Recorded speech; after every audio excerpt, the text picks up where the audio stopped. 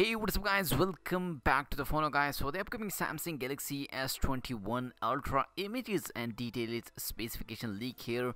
Official Samsung Galaxy S21, 21 Plus images leaked out yesterday. New images now. Images of the premium model of the pack, the Galaxy S21 Ultra, have also hit the web courtesy of a WinFuture.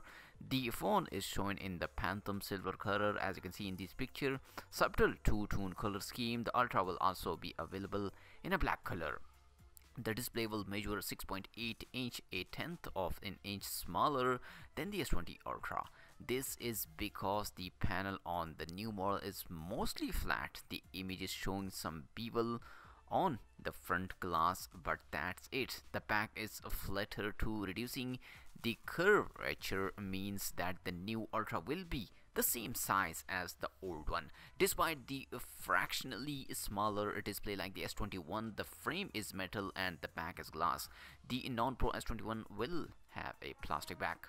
The dynamic AMOLED 2X display will have 1440p plus resolution, 20:9 aspect ratio and 515 ppi pixel density. Samsung will stick with a 120Hz as the top refresh rate, but the display is said to be very power efficient thanks to an adaptive refresh rate feature. It will be super bright too, with a peak brightness up to 1600 nits, and will be guarded by the Gorilla Glass Victus. The camera bump, as you can see in this picture, is the trademark design element for the S21 generation, and naturally the Ultra model is getting the best gear. It will equip it with a 4 module on the back, including an upgraded 108 megapixel 1 by 1.33 sensor with the OIS. Unlike the 2020 model, the new one will use a laser autofocus replacing the 3D ToF sensor.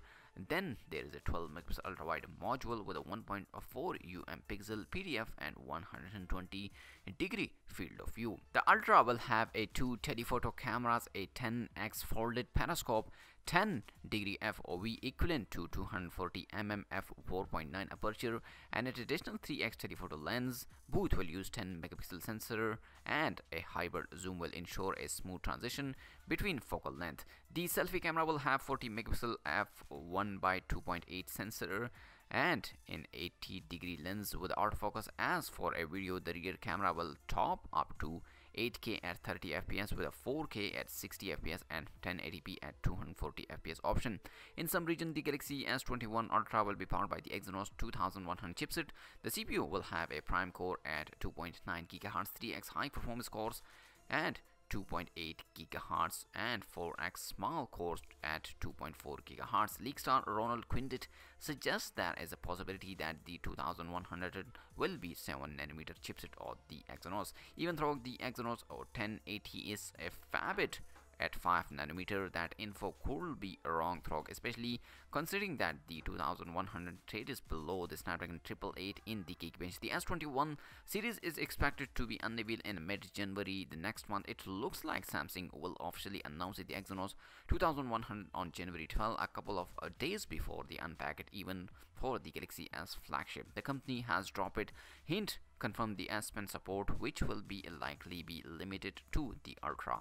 According to the Quintet, the S Pen will be available as a stand-alone accessories or as a part of the bundled with a silicone or smart clear view cover. Speaking of the accessories, you won't get any basic a USB cable. The phone 5000 mAh battery may support 45-watt fast charging, but you will have to buy your own power brick as there won't to be on the retail box. No AKG headphones either. In Europe, the Galaxy S21 Ultra will come with Exynos 2100, price expected to be around €1400. The phone will be have 12 gigabytes of RAM. Storage capacity will have a chosen between 128, 256 and 512 gigabytes. The micro SD card slot will reportedly be going away, so you will have to pick the storage you can live with at a checkout. So this is the latest information about the upcoming Samsung Galaxy S21 Ultra. Let me know in the comment section, are you waiting for this smartphone? And also like the video and subscribe my channel for more tech videos.